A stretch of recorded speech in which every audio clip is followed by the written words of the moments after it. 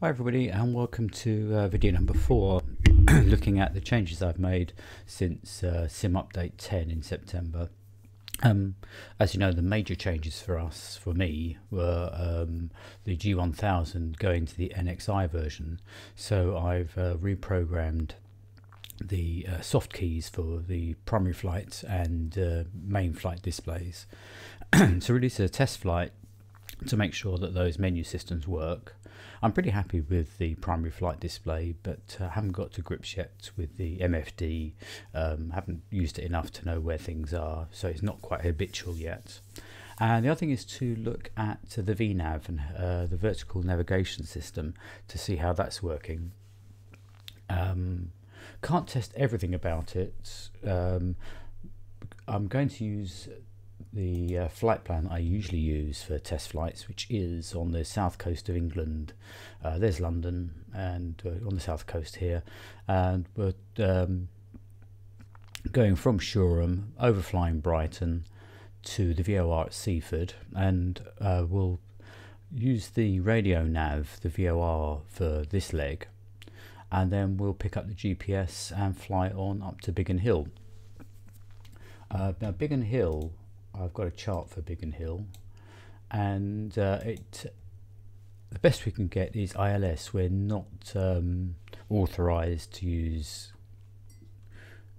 the GPS approach, so we're going to use the GPS approach, which will take us up from a waypoint up here into Alkin and round, and about here it will switch to ILS, and we'll do an ILS approach using this localizer here. And so I'm not an expert on the charts. I'm just getting into the intricacies of them, but my guess is that this D1 and this one here are the final decision heights, your minimums. If you can't see the runway at that point, you have to go around again. And these two figures here, this one here is the altitude using the current barometric settings, and this one here, the 373, is actually the height above the ground. So you will see that later, that I'm going to use that 890 later on. So what I'll do is I will move these. I've got a second monitor that you're not seeing at the moment, so I'll just put those over onto the second monitor out of the way, and let's get into the cockpit. So I've got a head tracker on today, and I will turn that off in a minute. I'm going to freeze that so that you can concentrate firstly on the MFD. So let's get that into position, and I'll freeze that about there, so you haven't got my head wobbling around as I look at charts and things. And what I will do is I'll put up a software version of my Stream Deck, so you can see that here, and I can actually point to that and tell you what I'm pressing. And I've got a camera actually on my X-Touch Mini as usual, so you can see which buttons I'm pressing to make things happen. So the first thing to do, we've got everything up and running and engine tests done and everything. We want to enter our flight plan. So I'm going to press the equivalent of this button here, the flight plan, but I'm pressing it here. So layer B, flight plan, and that comes up. And the soft buttons here have changed, so I need to change those as well on my MFD system. So I'm going to go into my new MFD layout. And these ones, this layout doesn't come up automatically. So I've got a list of pages, and I want my flight plan buttons. So these buttons here match these buttons here. But I have to say I'm not going to use them. I'm just doing it so I get to know my way around the menu system and check that it works. So I need to put in the information here, our departure, our destination, and the Seaford en route VOR. So I need to bring up a cursor. So pressing the right hand button there brings up the cursor, and it looks like I could enter the 4 character code here, but in fact I need to move down to this solid line. So I'm using what is effectively the outer knob here, the large knob, that rotary here, to bring that down. Now I can start using the small rotary to enter my departure, and you'll notice it starts in the middle of the alphabet rather than have to scroll through the whole alphabet. It's quicker entry that way. So I want Echo, and then we use this one to move across. Golf Kilo Alpha is our departure.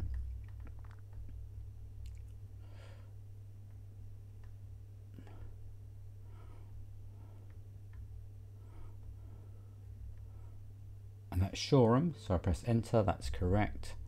And it's asking me to put a runway in, and I don't actually have to put one in. You need to put one in if you're going to link up to a standard instrument departure, a SID, but I'm not going to do that for this. But I'll just enter it just so you can see how it works. So I'm going to go from runway 20, and we press enter, and enter again to accept it. And you can see now that it's entered that, it knows where we're going from. Okay, so the en route, again, I need to move down to that blank line, and I enter my Seaford, SFD VOR.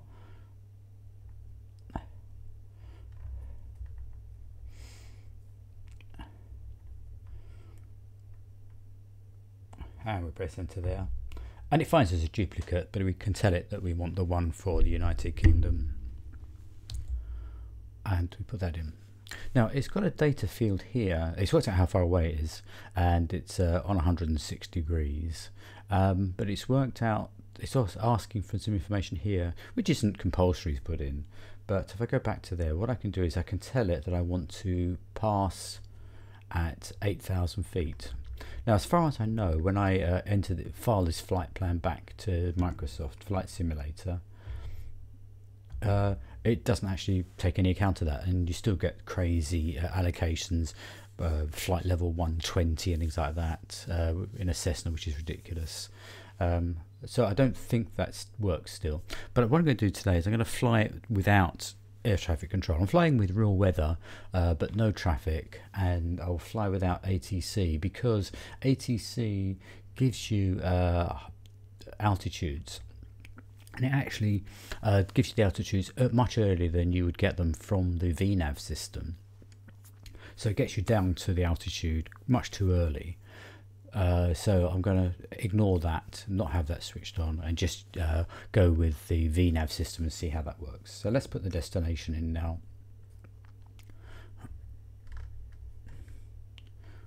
Echo Golf Kilo Bravo we're after.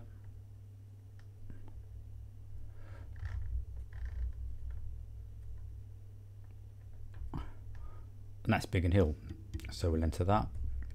And again, it's asking us which runway we're intending. Sometimes you don't know that until you get within the vicinity, and air traffic control will tell you. So you can do it while you're flying, but I'm going to force the issue that I'm going to run into runway 21 so I can do my ILS approach in there. So pretty much that's the flight plan sorted. You'll notice that this here isn't active yet. It hasn't got enough information anyway, and really it works it out once you're flying. This is the VNAV profile, and it'll work out where you have to start descending from whichever altitude you're at to cross the next waypoint at the altitude that's either you've assigned or has been assigned automatically, and then it works out what your vertical speed needs to be to get you down on a 3-degree slope. So that's how that works. And let's put in a procedure. So if I go onto here and press the procedure button, and I'm going to select an approach, and obviously I want the ILS 21 approach, so we'll enter that, and we'll want to have our transition point actually to be this one here. And then we're coming in and matching what's on the chart, coming in this way to Alkin, around here, picking up the ILS around this point here and down. And so we'll enter that, and here it's asking me for the minimums and how we're going to calculate the minimums. So we're going to calculate them from the barometric pressure, and it was 890 feet.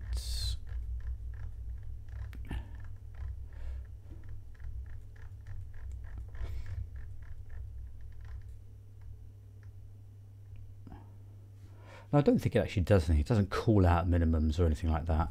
But what it does is it puts a reminder over here on the primary flight display of the 890 feet. And it also puts up here some information. That's the crossing altitude for my next waypoints after I've departed. So it puts those there. At the moment, that's just a reminder, but that will become active and useful later on.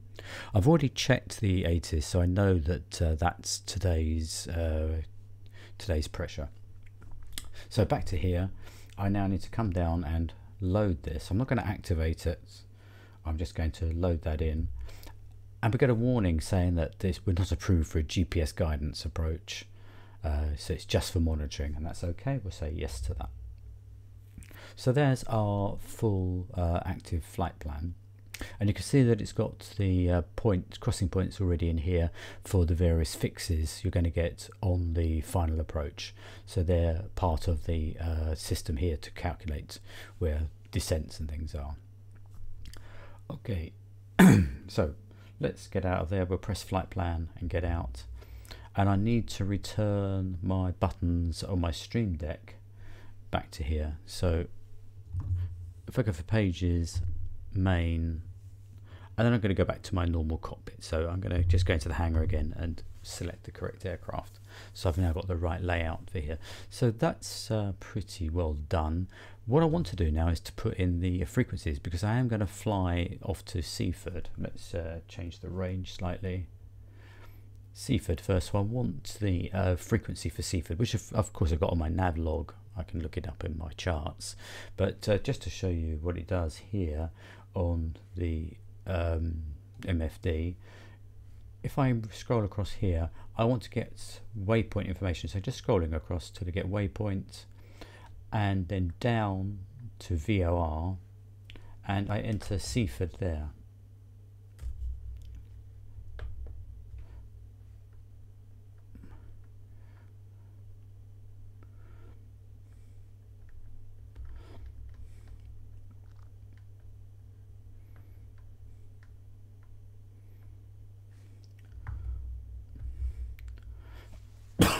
And you can see that it's highlighted the frequency for us. And if I press enter, that will enter that here into the nav1 standby.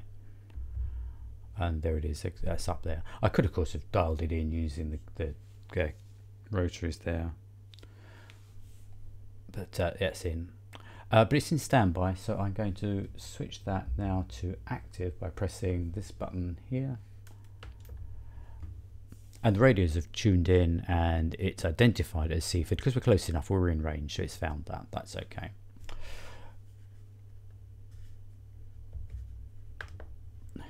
The other piece of information I would like is from Biggin Hill, so that's airport information.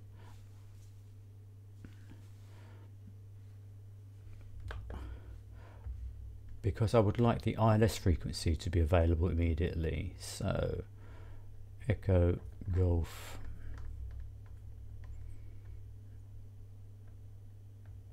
Kilo Bravo.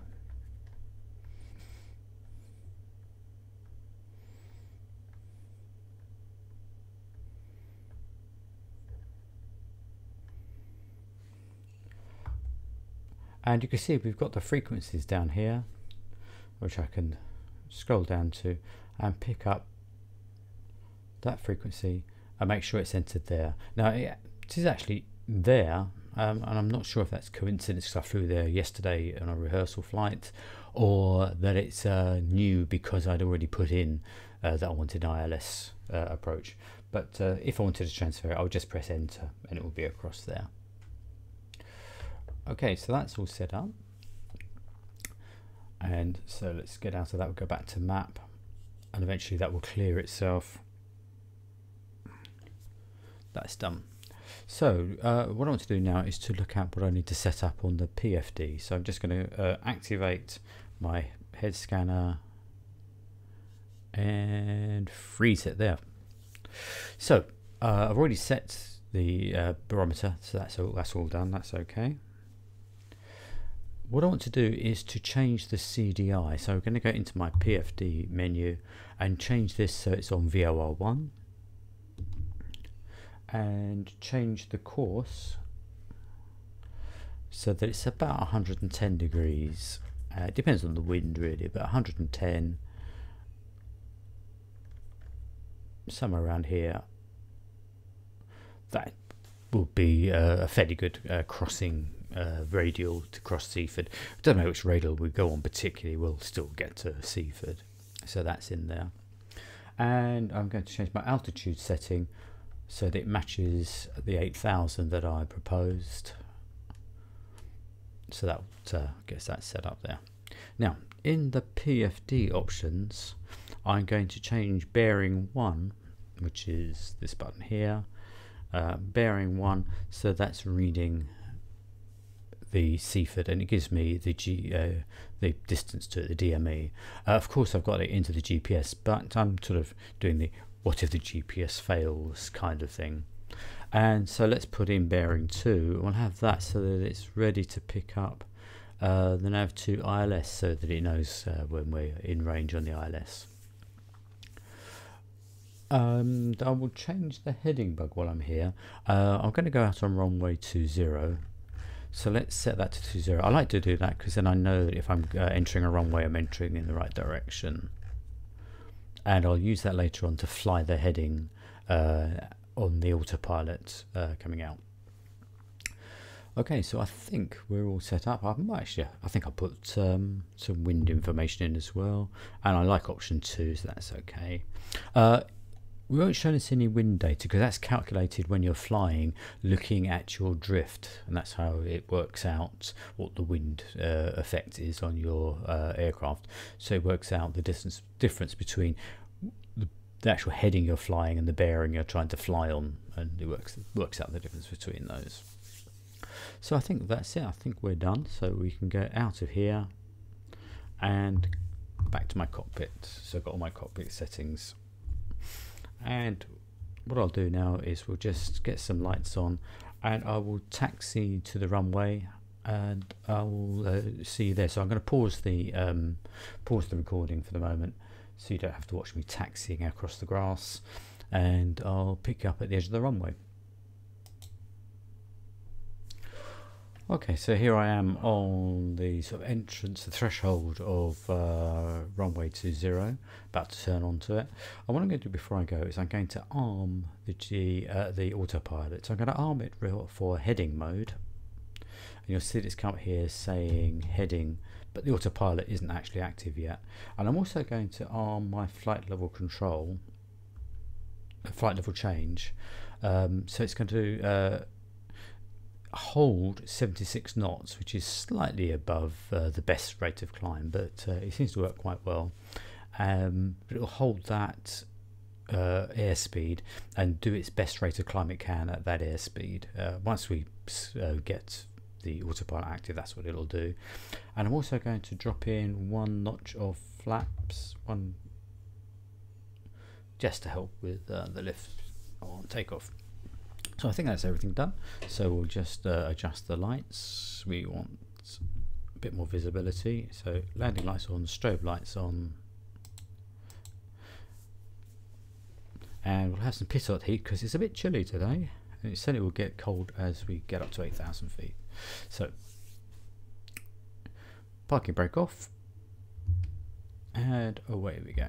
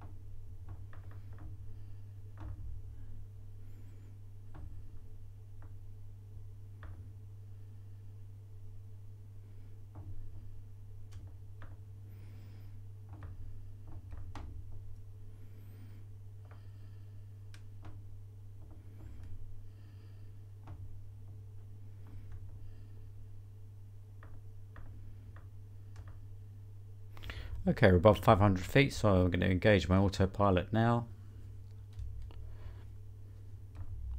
and retract the flaps. And that should stabilize now at 76 knots. And on the heading bug. This little icon here that's wobbling around, that's showing where your plane is actually flying. You're heading in this direction, but with the wind effect, it's heading slightly left. Okay, we're above 1,000 feet now, so I'm going to engage my nav so that it picks up the VOR. That should start the turn, so we're going to head off towards Seaford now. And we'll just let that stabilize.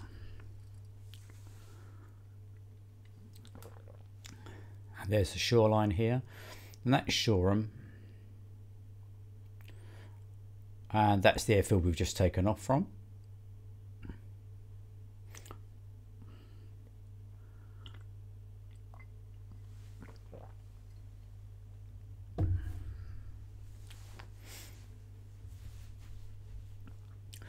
Now it's going to probably won't pick up the exact magenta line, because that's the GPS from exactly where we were parked, but it will be pretty close to it, and it will certainly be heading in towards Seaford quite happily.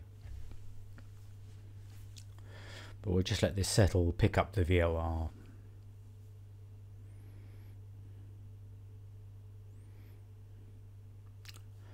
And it's turning onto that radial quite happily now.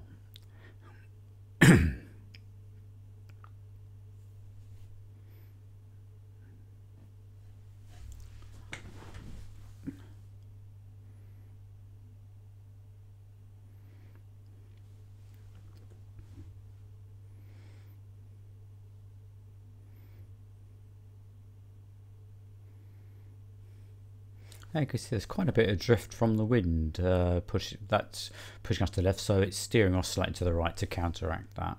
But that's quite an effect. Okay, let's have a look over here on the MFD. We've got a new symbol here, this blue arc, and that's showing its estimate of where we're going to reach our desired altitude, 8,000 feet, and that's well before Seaford, so we should be able to cross Seaford quite happily there. Now this will change as our vertical speed increases or decreases. But normally now, as I get to about 3,000 feet, I would look at the mixture, and I would be, in the old system, I'd be using the exhaust gas temperature to look for where the maximum temperature is, and just have the mixture slightly rich of its peak exhaust gas temperature. But there is a built-in lean assist, which doesn't work particularly well with the C172, but I'm going to give it a go and see what it does. So if we go into my MFD menu here and into engine management and into lean, these are the cylinders, and it will look at whichever is the hottest cylinder and use that for my exhaust gas temperature. So that's the one I'm looking at here. So let's go into the assist mode, and what I'm going to do is lean this back and keep an eye on the temperature. Now it's meant to keep an eye on the temperature as well and work out the highest one that it's seen. It's meant to see the peak and then capture that. So I'm coming back on my mixture, and you see the temperature rising. It's supposed to capture the peak and then tell you the delta, the change from the peak, so that I can go back to about 10 degrees under the peak. So as I come back on the mixture, that's supposed to capture that peak.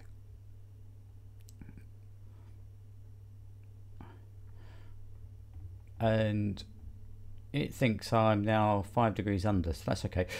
So it's worked better than it has in the past. I'm going to carry on enriching the mixture at the moment and go past the peak temperature.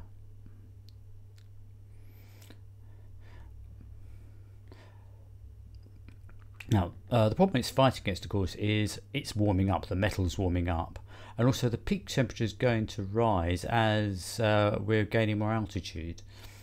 So it's really probably not best to do it on the climb. That could be where the problem is. So what I'm going to do is I'm going to come out of the assist for the moment. So I'm pressing the Stream Deck version of that, and let it have another go at working out what the peak temperature is. So the moment it says it's 1600, so perhaps it's captured that now as its peak. So let's enrich it slightly, and I'm a few degrees richer than the peak, which is about right. It's going to carry on rising, as I said, because we are climbing, but that's pretty well lean. That's not bad, actually. So let's come out of the assist mode and we'll backtrack, and now I'm going to leave that alone for a while. So let's go back into my normal cockpit for the Stream Deck.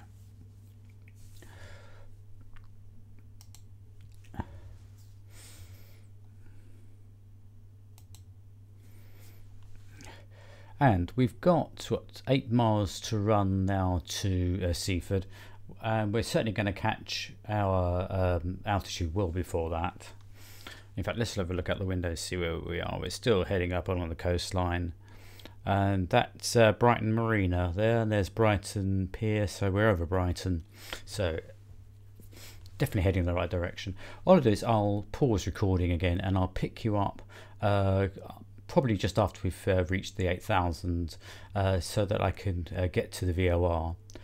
And what I'm going to do is I'm going to change it to the heading mode rather than following the VOR, and overfly the VOR slightly to show you how it acts when it comes to pick up the GPS mode, when it's not actually on the doing the turn by GPS to GPS.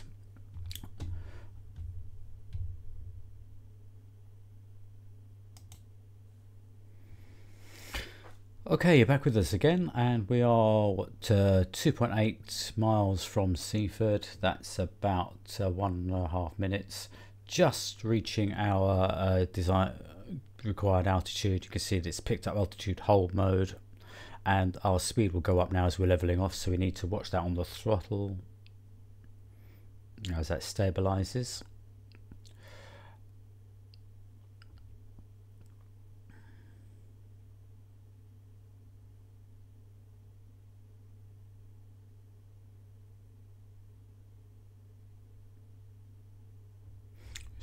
So we'll just reduce the throttle a bit now.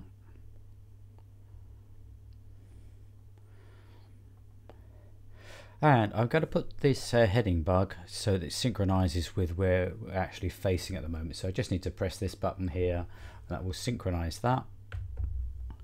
And I'm going to put it into heading mode, so it's going to ignore the VOR and just fly over Seaford. So we're in heading mode on the autopilot now. And let's just change the range slightly so we can see ourselves going over Seaford. So it's ignoring that turn. Back on the CDI now, so I'm just changing my Stream Deck setting, and on the CDI I'm going to change this now to GPS. So just pressing CDI until it's ready, armed to pick up the GPS. And I'm just going to fly over Seaford. How are we doing? Yes, we're over Seaford now. I'm going to go about 2 miles past Seaford. And you can see that it's saying if we went for the GPS, it'll be flying to our initial fix point. And it's telling us that we're actually 1.1, 1.2 miles off track now on the GPS, so we can see that here. So on the old setting, if I were the old G1000, if I press nav mode now, it would go into GPS mode and it would have turned and tried to capture that, but this won't do that. Let's go into nav mode here.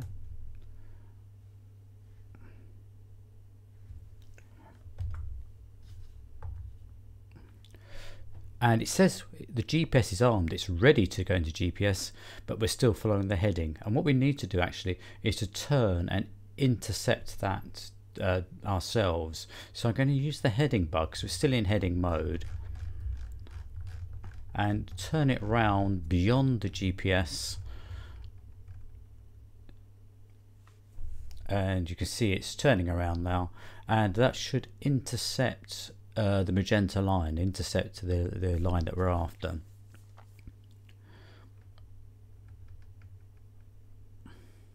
And when it intercepts it, then it will capture it and put it back into GPS mode.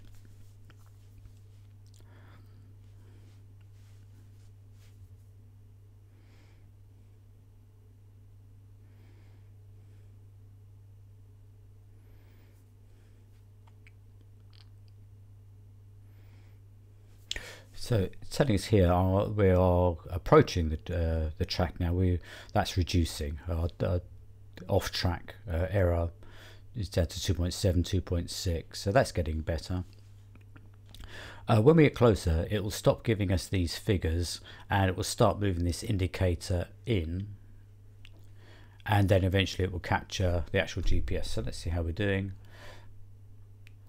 So we're definitely going to intercept that. Now it's up to you to decide what sort of angle you want to intercept that at, how quickly you want to get back on track.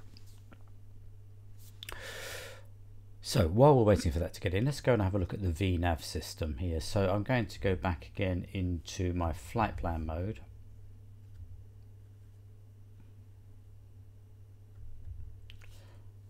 And you can see here that it's saying that there's our next waypoint, and we want to cross that at 2,300 feet.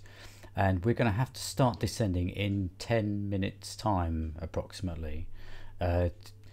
It's got to take a little while to calculate that because we're not actually on the track at the moment, so it's doing its best to calculate that. It hasn't calculated a vertical speed for us yet. We need to be a little bit closer for that to happen. But if we look at the map, let's change the range on the map here.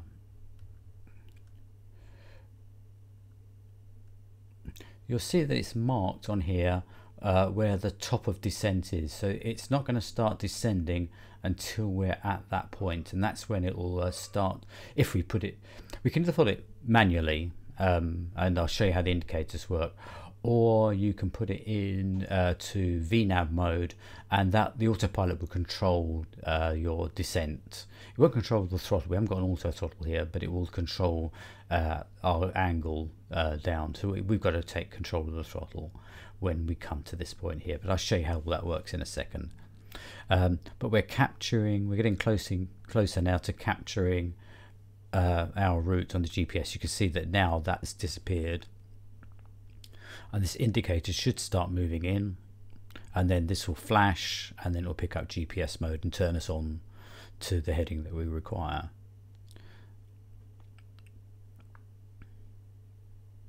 So just keeping an eye, that's definitely moving in, that's getting closer, and keep an eye on this indicator here. There we are, it's captured GPS, and it's going to begin the turn any second now to turn us on to that heading. And this is going to start recalculating, so now we're under 9 minutes away from the top of descent. So again, I'm going to pause this recording and pick up when we're closer to starting the descent, because nothing's going to happen. We're going to tootle along at around 100 knots.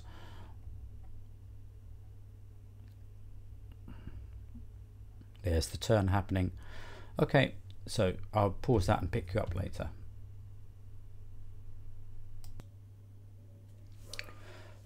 Okay, we're back with you again. We're about 2 minutes from the top of the descent. You can see us getting close to the top of the descent. So a couple of things we need to do to prepare for that. Firstly, that's going to become the height that the autopilot's going to aim for, but this takes priority. Well, in fact, whichever one's the highest takes priority. So at the moment, if I ask it to descend, it won't descend below 8,000 feet because it's seeing that as the priority. So I need to take the altitude down. I'm going to take it down so it matches the 2,300. If you had an ATC height, that's where you'd enter that. And now the next thing to do is to actually arm the vertical navigation. So that's button here. Now I've tried to program that into here, and I'll see if that works now. I'll press the VNAV, and that doesn't work. So my programming hasn't worked. So I'm going to have to use the soft key here. And you see that now it's saying that V path, the vertical path, is armed, but we haven't reached the top of descent yet, so it's not going to go. We've got 50 seconds to go before it reaches that point there, and it should then change the symbol here. It's telling us that the V path is armed, and this is like the glide slope. If you follow an ILS down, that's the glide slope, and we're underneath that slope at the moment, so it's going to capture that as if we're following an ILS approach, but it's virtual, it's all calculated by the GPS, and this is its intended vertical speed, so that should line up in the center once it starts the descent. So we're getting close to capturing that, and this will descend. Here we are, we're now in V path. We're going to start descending, so we need to manually control the throttle to make sure we don't overspeed. So we can drop that back.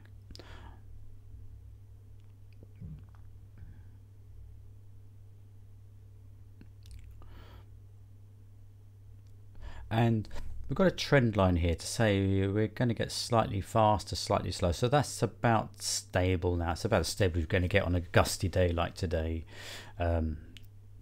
So we're still going to be traveling about 110. I like to pull it back a tiny bit on the throttle. 110 knots airspeed, somewhere around there. And it's achieving 650 feet per minute down, and it's calculated here about 680. So it'll adjust this automatically and keep us in the bounds so that we'll reach the bottom of the descent. And you can see on here, that's where it thinks the bottom of descent is going to be. In fact, if you look very, very closely, you can see BOD. It wants us at the bottom of descent by that waypoint there. And we'll achieve it probably just beforehand, in fact, at this rate of descent. So that's giving us a 3 degree descent. And you can see it's constantly updating the calculation and constantly updating this to keep us here. And it tells us actually here that we're, what, 1-2 foot bang on, how far above or below the desired path that we are on. So again, I'm going to pause this recording now. Nothing much is going to happen until we get towards the bottom of our descent.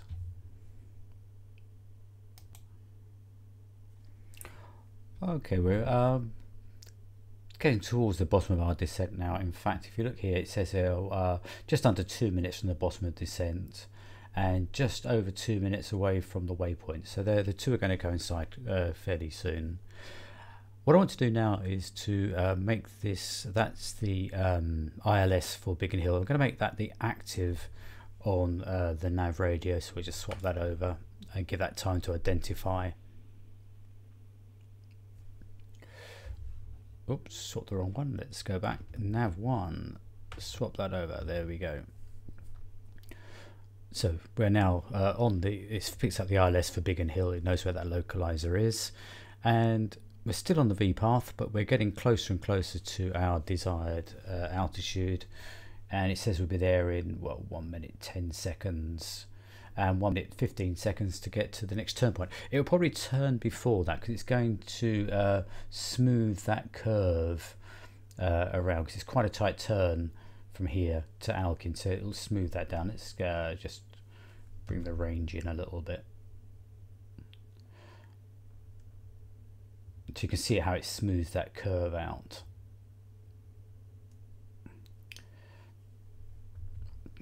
So we need to be ready with the throttle as this levels out so that we can pick that up and probably adjust the mixture. May even go to full rich fairly soon because we're going to be coming in on the approach path pretty soon. Got to keep an eye on the altitude. I don't know if I discovered a bug in the system or something I'm doing wrong with it, but a couple of times it's continued descending. It hasn't actually picked up the altitude hold mode properly. So you can see it turning and leveling, and it says it's in altitude hold mode. That's armed, and it should capture that and go steady. But I've noticed that occasionally this doesn't hold steady and continues to descend.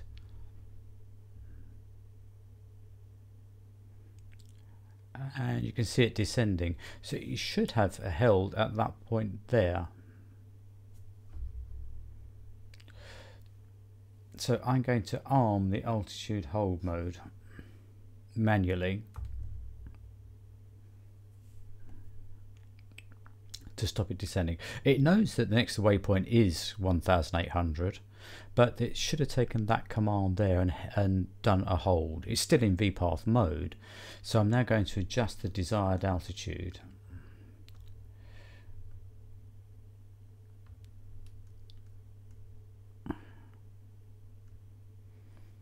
And if you look here, that it says that the top of the descent should be about here to start descending, so that it crosses that waypoint, because it hasn't got to go down very far.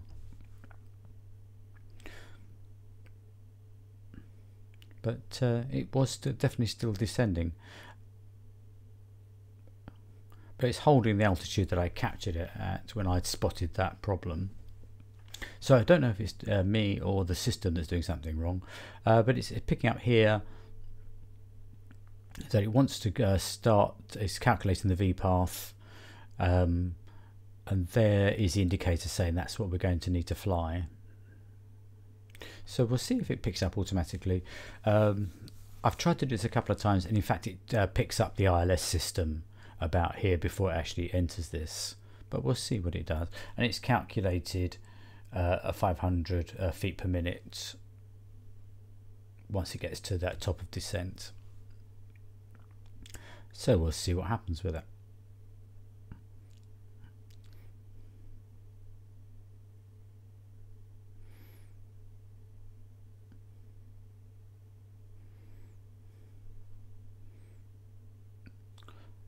And it says it's on the V path, and it's starting the descent.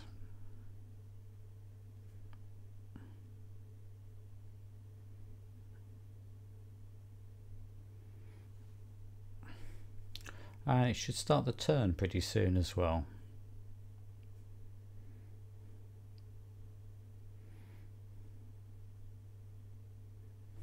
And it's telling us it's got 4 seconds till the turn. There's the turn happening. And that should establish us on the localizer fairly soon. It should pick that up.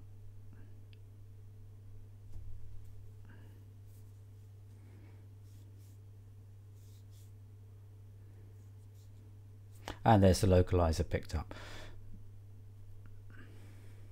So now I'm going to put it into approach mode so that it will pick up the actual glide slope from the localizer.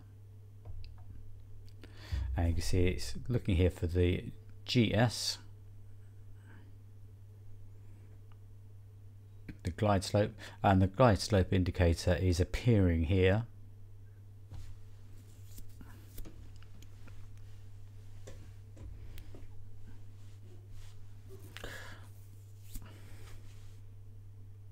And it's holding us at 1800 quite happily. But it's still using the V path, so I'm going to leave that and see if that glide slope comes in, and does that pick that up automatically and put us into approach mode.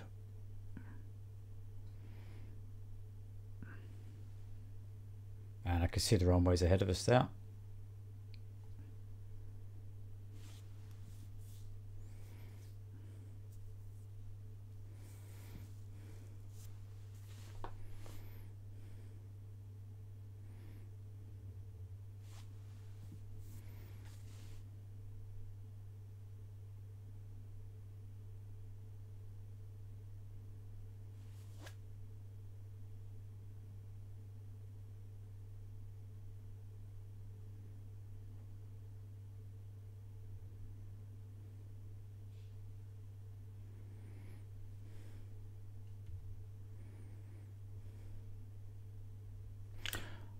So on localizer, and it's definitely turning us off of the V path now, and it's picking up the glide slope, and that should start the descent.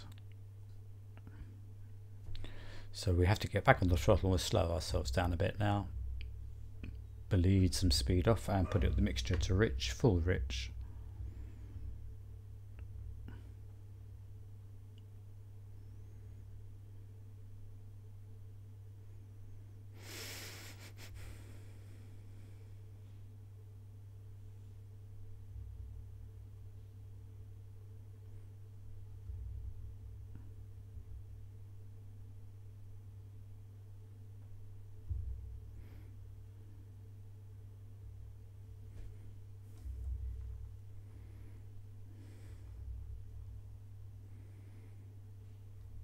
And put in the first notch of flaps and then increase the throttle to hold that.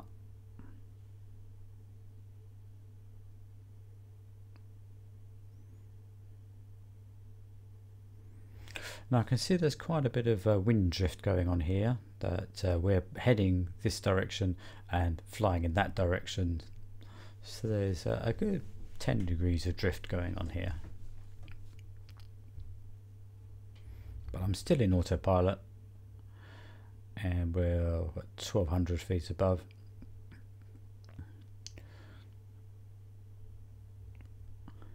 So I'm going to go to full flaps now.